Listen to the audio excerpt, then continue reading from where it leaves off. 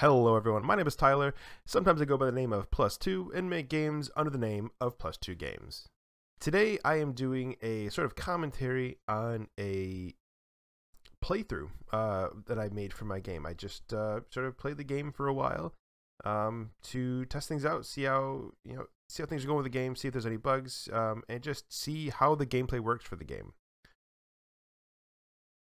And I figured I would record that and do a sort of commentary over. I'm not sure if this could really be considered a devlog, but that's, I think, what I'm going to title this video as. So I'm just starting up the game here. Pretty much how the game is going to start in the final version. You're going to just start with some basic resources on a single barge, or a single platform barge, and play from there. So the first thing you can notice, if you've seen the original devlog, the first thing you notice is a change in the perspective.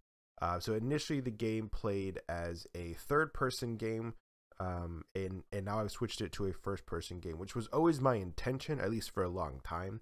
When I first created the project in Unreal, I created it as a third-person project, and then very early on, I realized that it would play better as a first-person game.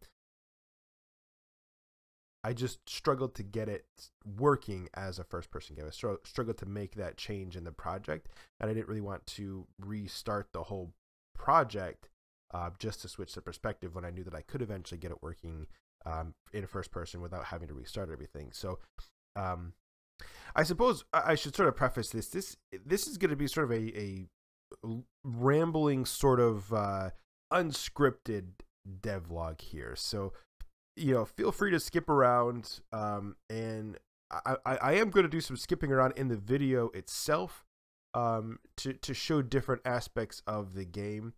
But what I am going to do, or at least what I'm planning on doing, I'm planning on releasing the uncut version of the gameplay as just gameplay with no commentary over it. I'm going to post it as an unlisted video on my channel, and I will post a link to it in the description. So if you do want to go through and watch the whole gameplay, I played for about an hour and a half, and I had a few instances where I had to stop in the middle of it because things weren't working properly. And I'll talk about that later in the video here probably. But yeah, if you want to watch just the completely unedited, uncut, no commentary video of the gameplay, it's about an hour and a half, like I said. I'll post a link in the description below. You can go and check that out, and you can watch that there. So another thing I want to point out while we're at this point here is one of the big changes I made was getting the forest to actually stick to the land. I've made a lot of changes to the way the forest generates since the last devlog. One of the main ones being that the trees actually generate at the proper height. It's still not perfect, as you could see. Some of the trees were still floating a little bit. They didn't quite match up with the land perfectly, but it's a lot closer to where it needs to be. It's just some minor tweaks to get it working 100% correct. There's also I've had some issues with getting the jumping to work properly. So the way I'm using the default sort of character movement component to control the character movement in the game with some minor tweaks, and there's an option to enable the character movement component to maintain the player's velocity when they jump. So if you're on the barge, you're obviously moving with the barge, and when you jump, you should move along with that. And if you're on the initial platform, that initial starting platform, that works just fine. But if you get off onto any of the other platforms, or if you're standing on one of the crop plots or any other sort of machine or something, it doesn't work. And I'm not entirely sure why, because those things are moving, but it seems to have some kind of an issue with jumping off of instance static meshes and not detecting that it's a moving object. I'm not really sure what's going on with that, but so I put a fix in that basically takes the player's velocity when you press the jump button and applies it as an impulse force when you jump. So wherever you're standing, if you're standing on the crop plot, your player itself has a velocity, and the game will now take that and apply that when you jump, which can cause some weird things. If you notice how when I jump across land, I kind of get a lunge forward, that's because it's applying my already forward moving force. It's applying that velocity when I jump, so it's sort of doubling my speed essentially, which isn't the worst thing in the world. I don't necessarily like that. I don't hate it necessarily either. I might keep something similar, but it's just a banded solution now, until I can figure out a better solution for what to do with the barge. But I might keep this sort of lunge style in the game to some effect. It is kind of fun, and it does make movement a little bit more fun, but it can make things a bit weird. Especially one of the issues I did have with it when I played longer was if you're on the barge and you have a bigger barge and you're running along the barge and you go to jump on the barge, it applies your forward movement as well as the barge's forward movement, so you get a huge boost forward, and it's really, really difficult to control. So if you're just trying to like jump across a few crop plots, you'll jump and go sailing 30 crop plots distance down.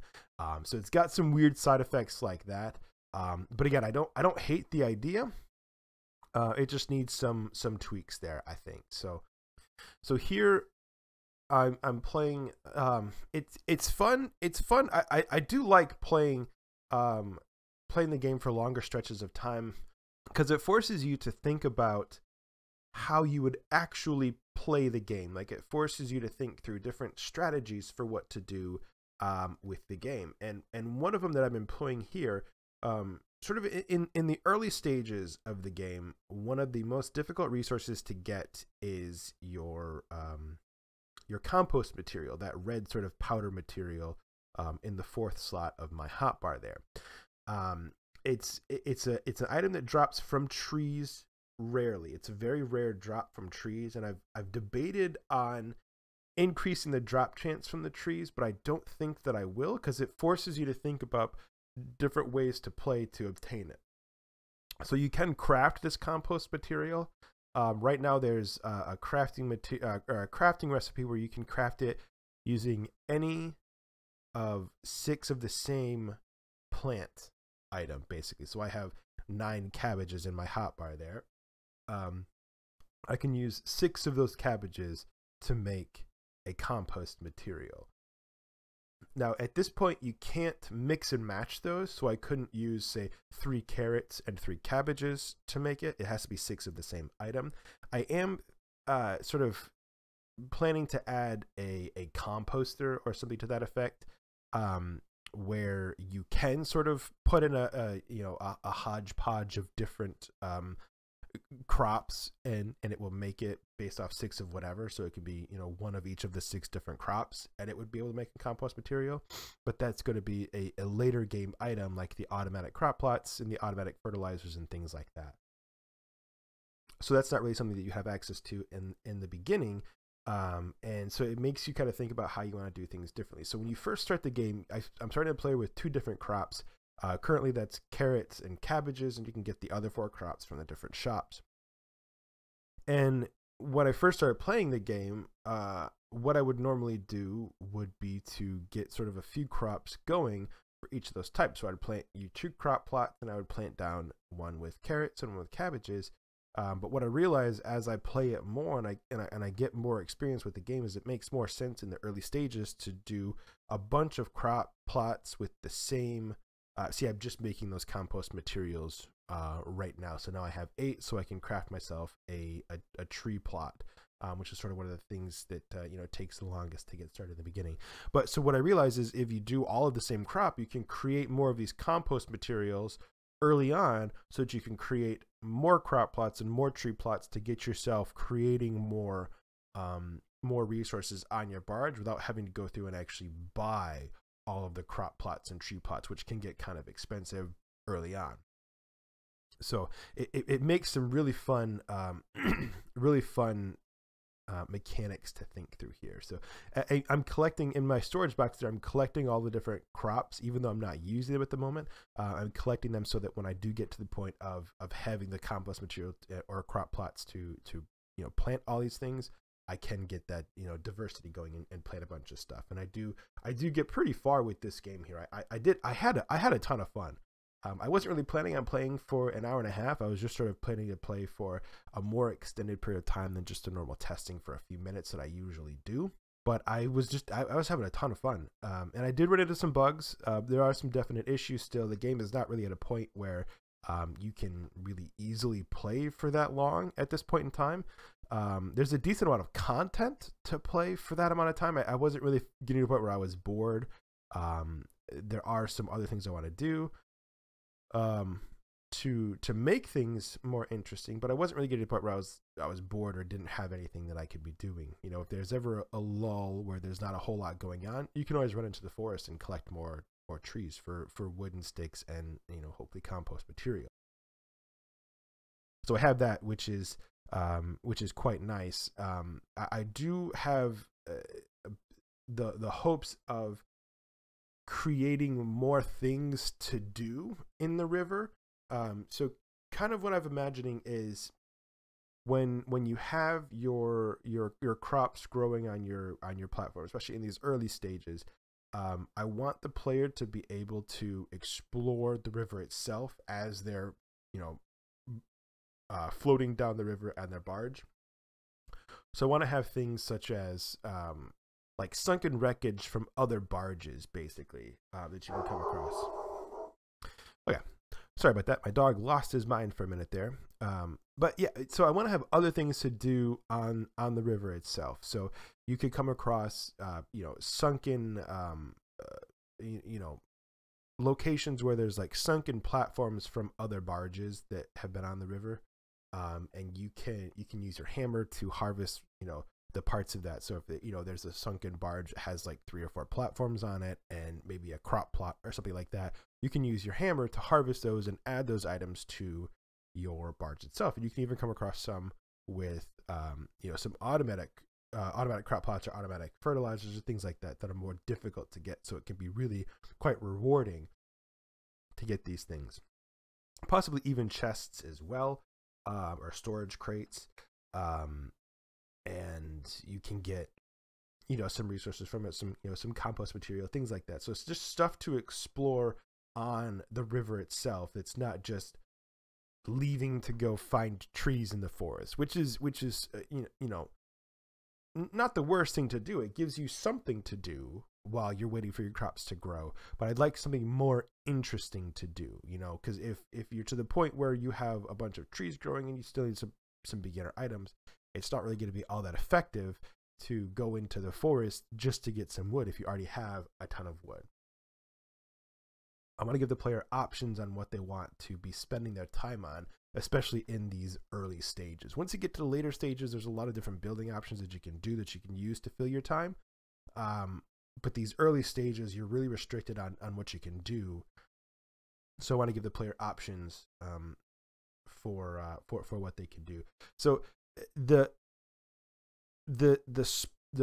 spacing of these villages is a bit odd.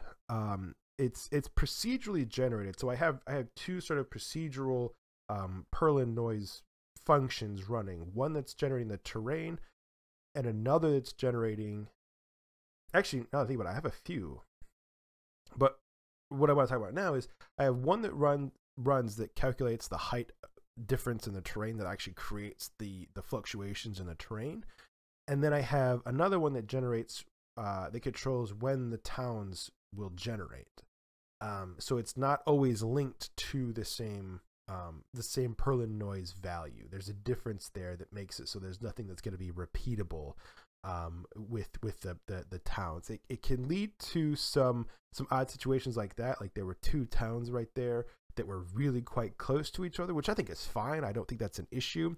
But I did also run into some situations where there were long stretches of time with no towns.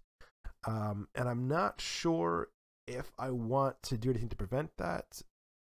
I think the only thing I could really do would be to make towns occur more frequently, which could cause further issues with towns being too close to each other. Because one thing I want to avoid, and I've taken several steps to avoid it already, is the ability to sort of cheese the buying and selling of items. So initially I had it so that at a town you could sell any item to any shop, and if the shop didn't, so there's three different shops. I guess I should talk about that. There's three different shops. There's the basic shop, which sells things like your oak seeds, all of your plants, and things like that. There's the farm shop that will sell your crop plots, your tree plots, automatic crops, chicken, animal stuff, things like that. And then there's your building shop, which sells platforms and other components for your barge.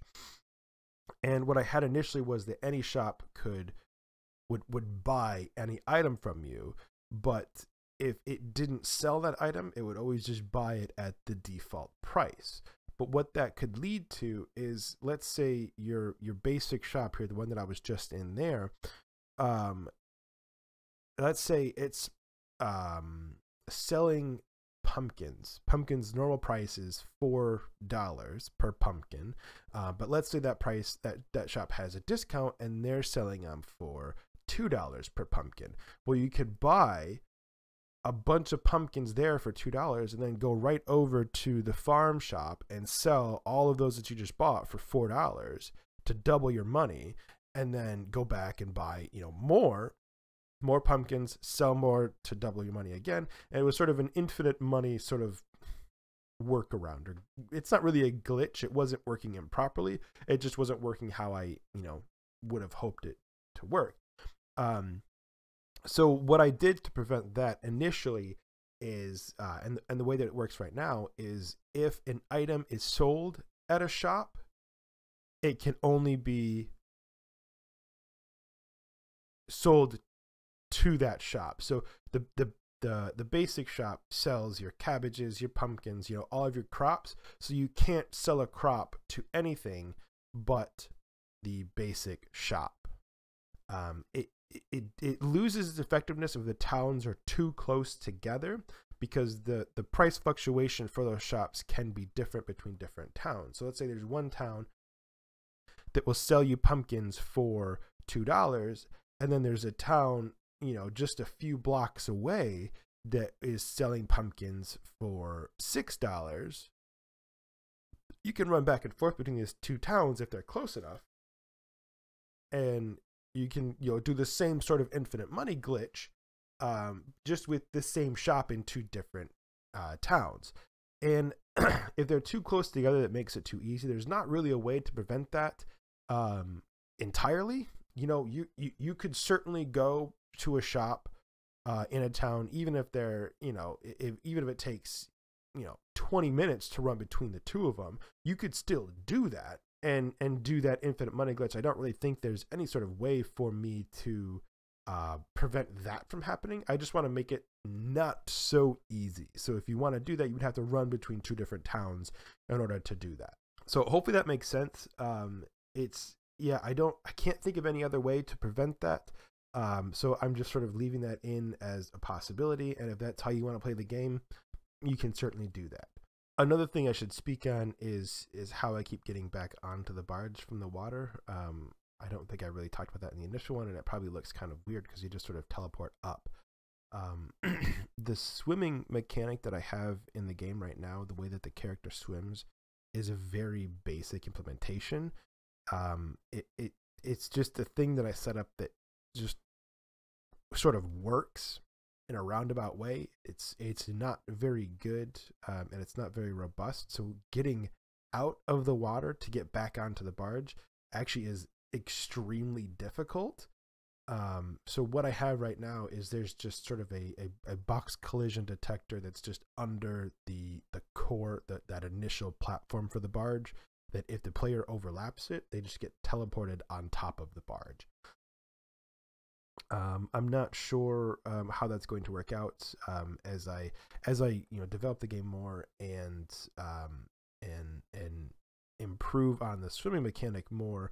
That may not be necessary, but it may still be necessary to have some type of assisted boarding mechanism for the barge. And so you can see right there that it just happened what I was talking about earlier, where I was running on the barge and jumped and flung myself flying off the barge.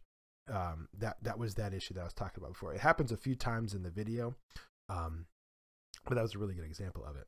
I also have some very basic sort of user control guides. As you can see, the mouse in the middle of the screen there with the sort of right click button and now left click button. It sort of helps with controls because they can get confusing. It's not accurate all the time right now, but it's accurate for the things that matter. So if you're holding a crop in your hand and you're looking at a crop plot, it will tell you you can right click to plant that crop in the crop plot.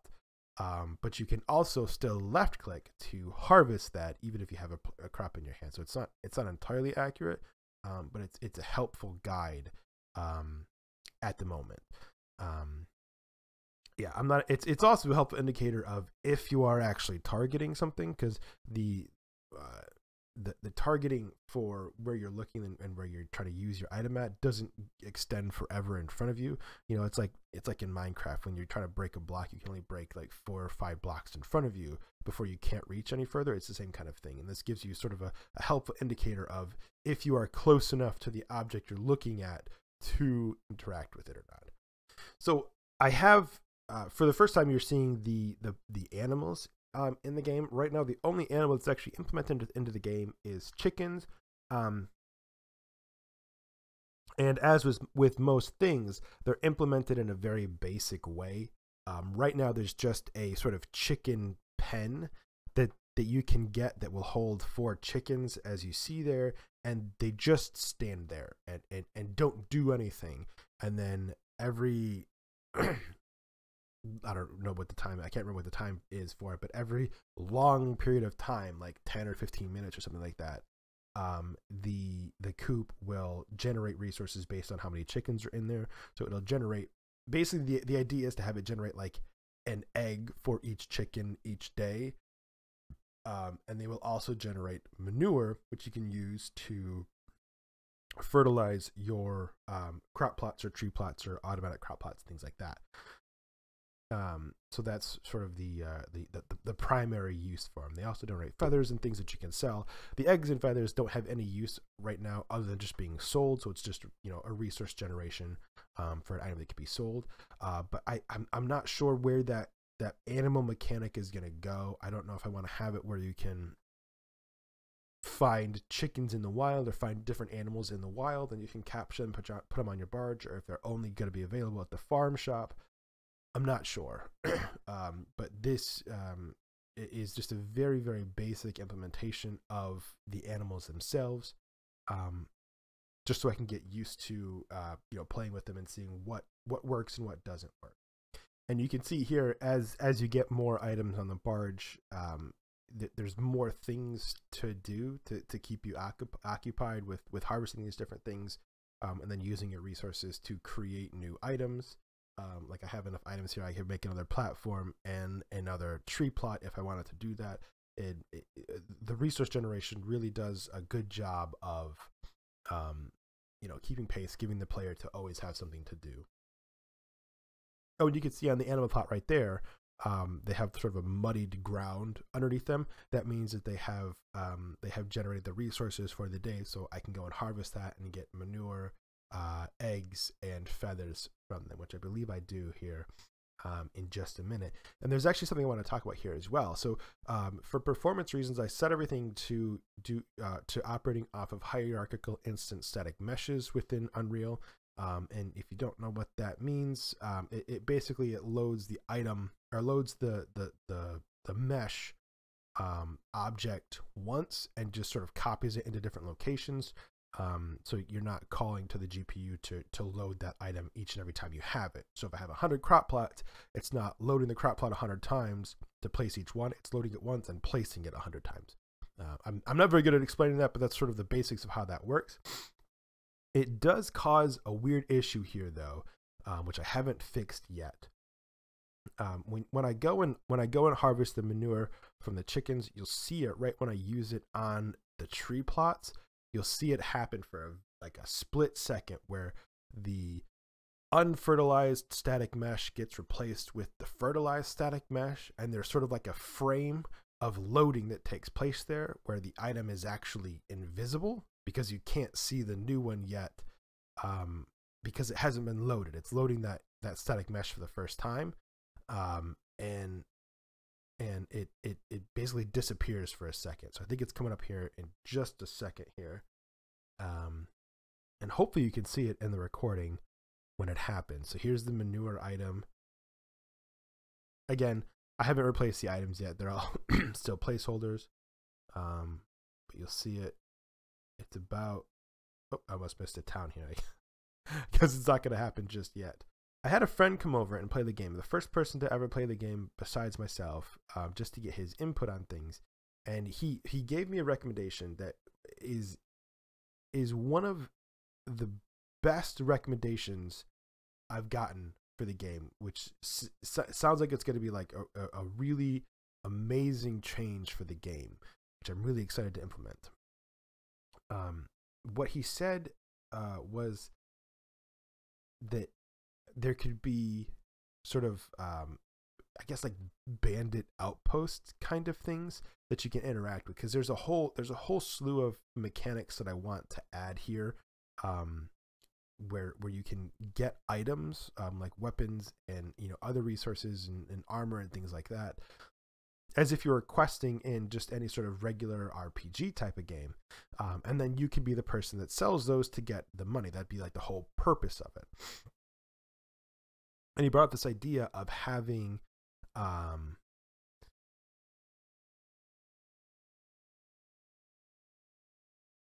oh, it doesn't show it in the video. I'm sorry. I paused there because I knew I was about to use the manure, but it didn't show it in the video. It didn't. I have the video recording at 30 frames a second to alleviate some workload on my computer, but the game was running at 60, 70 frames a second, and it didn't catch it. That's unfortunate. But anyway, so he's saying that along the river you can run into, instead of just friendly towns, you can run into bandit outposts where you can sort of just stay in the middle of the river and ignore them and just sail on past them. Or if you would like, you can move over to approach these outposts, and you can fight with them. They will attack you and your barge and potentially damage your barge and try to kill you as the player. I don't know what that would mean. I don't know if you respawn or if it's going to be a hardcore style of game where if you die, you die. I'm not sure yet, but it just seems like a really interesting mechanic, a really interesting way to implement enemies into a game like this. I've missed talking about something here. I don't know how I missed it happening, but you can see I put down a furnace item, and some what I'm currently calling sifting platforms, where it's a platform, a normal looking platform on the barge, and it's an item that will sort of, it has the mechanic of it's sifting the bottom of the river to harvest resources. Oh, we might be able to see it here, maybe.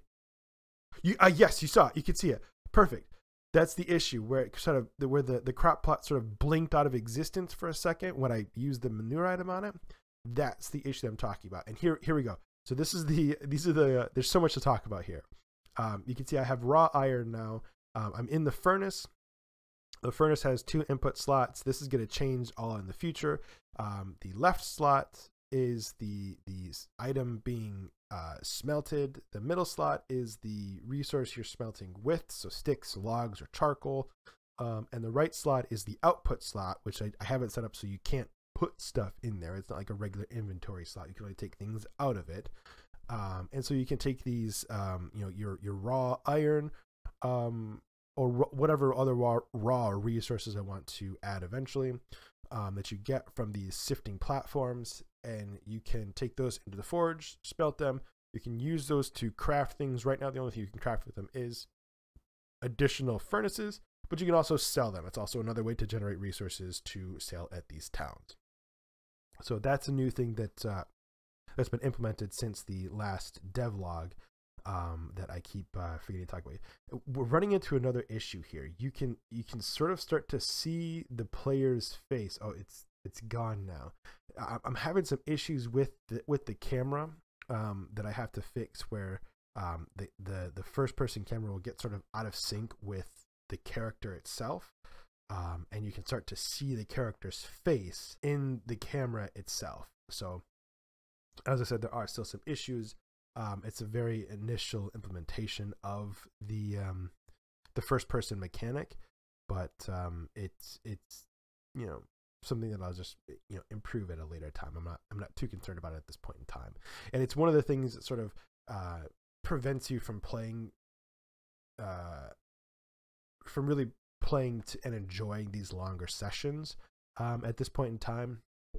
Because the longer you play without stopping and reloading the game, the worse the camera ends up getting if it's lacking resources. And I just launched myself off the barge there again. So I'm not sure how much more there is to really talk about. I think I've hit most of the main mechanics for the game here. I do play around with some automatic fertilizer and crop plots later on. I think I'll skip forward in the video to show kind of where this play session sort of ended up. And yeah, if you want to see more of the gameplay itself, that will always be an option. That will be an option. I'll post, like I said, the uncut playthrough with no commentary on my channel as an unlisted video. So check the description for that. So let me go ahead and skip forward a little bit in the video here. All right, so this is almost an hour and a half into the gameplay. I've had to stop, like save and stop and restart the game several times for camera issues or weird bugs that occurred. But as you can see, you know, the barge is much bigger at this point. We have lots of different crops growing now. There is a second floor upstairs that has some automatic crop plots. I have some these storage boxes here that I'm using to store each individual items, to kind of keep things separated and things like that. It's I am still having some performance issues, as you can see right now in the top right hand corner there. We're still right now are running at about 30 to 40 frames a second, which is not great. And I'm about to run into a few different bugs here. I think there's still some issues with the automatic fertilizer and crop plots that I have to work out, but they do work sort of in a general sense. They do function. They're just quite buggy right now, but yeah, you can see kind of, you know, how there's a lot more going on as you get to these later stages of the game, and you can run into these you know, inventory issues with you know, with having to, you know, store items so you don't have everything in your inventory, especially if you go through one of these stretches. I think I'm in the middle of a stretch right now where I'm, you know, it's been a long time since I've had a city that or a village that I can sell items to. There's a lot of different things to manage with that. So this gives you just kind of an idea of you know, what the game can look like at this point with more progression in it. There's obviously, like I said, there's a lot more that I want to add, but this is sort of where the late game is at right now. Still have purple tomatoes. That's still a thing. Weird looking cucumbers. That's still a thing. But yeah, and there's more. You know, you see we're coming up on a lake here. I want to have different things to interact with, different points of interest in lakes and things like that.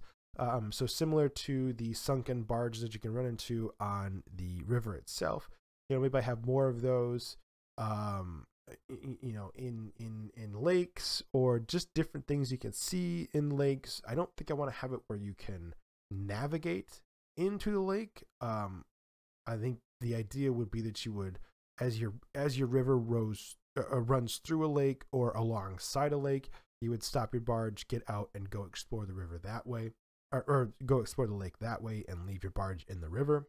I'm not entirely sure, but there's yeah, I guess that's I think all that I really planned on talking about. I didn't really plan on this video being quite as long as it is. I'm not sure how long it's actually going to be when I cut it down, but hopefully, you know, someone found this interesting. I figured I'd do a little bit different here. I'm having some weird inventory bugs. right now that are being caused by some glitches with the automatic crop plots that I need to get fixed. So if you see some weird inventory duplicating things, that's what's going on there. And that's sort of why I started stopping, was because I started running into more and more bugs that was just making the game sort of not really in a playable state. But yeah, I hope you guys found this this sort of longer, sort of rambling type video interesting. I'm not going to do this for every devlog. I just thought it would be interesting to sort of give a more lengthy overview of the game and the gameplay as it is right now.